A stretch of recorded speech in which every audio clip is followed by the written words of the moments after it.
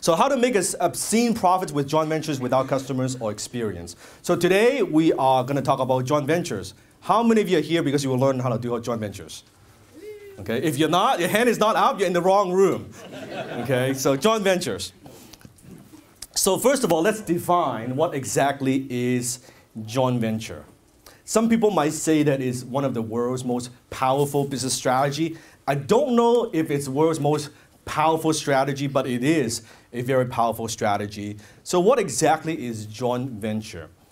Let me share something with you. So in boxing, how many of you watch boxing? Okay, cool. So in boxing, you know how they have 4 major punches, right? They have what?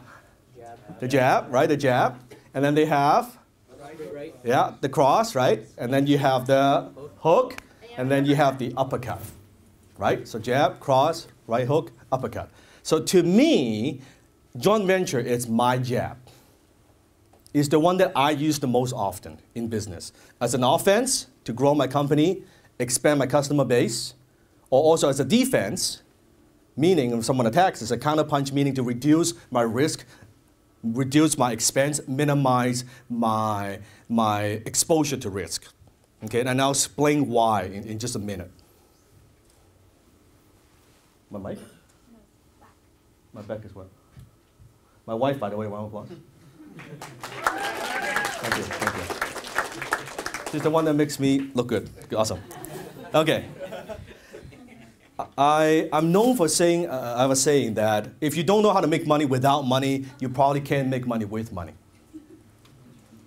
I'll say it again. If you don't know how to make money without money, you probably can't make money with money.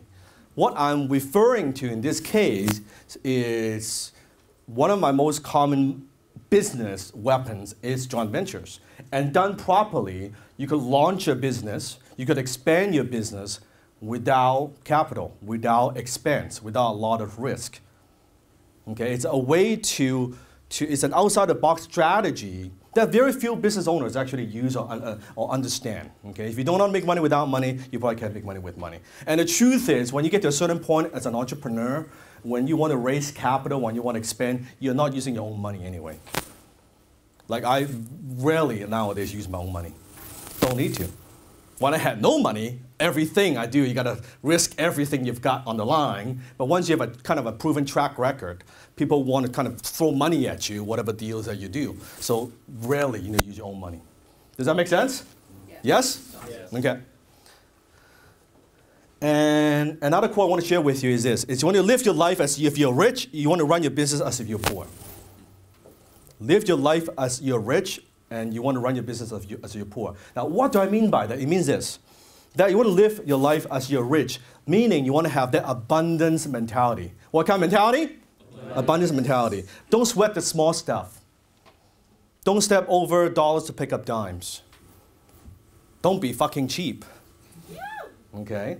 And also to give, to share, to add value, to be grateful. Have that attitude of gratitude. So live your life as if you're rich, but you want to run your business as if you're poor, meaning, yes, sometimes you could write a check and get stuff done, but a smarter entrepreneur is, how can I get this done without writing that check? Now, that's not being cheap. That's being creative, and there's a big difference. Big difference, okay? So how could you get it done without writing a big check? How could you do it in a way that you are smart? You're managing your profit. You're managing your money. Because sometimes when you're growing a company, your revenue is going up, and you thought, man, I'm doing well. But in some cases, your revenue is going up, but what's happening with your profit? What's happening with the profit? Yeah. So as your revenue goes up, you're actually making less and less money. Because now you're more careless. Hey, you know what? We've got customers. Money is coming in. No worry. Let's get that fancy computer. Let's get that fancy desk. Let's rent a bigger space. And that's how sometimes business, they have the expansion dilemma as they grow, and suddenly they're out of business. You see a lot of this in Profit 500 companies, Inc. 500.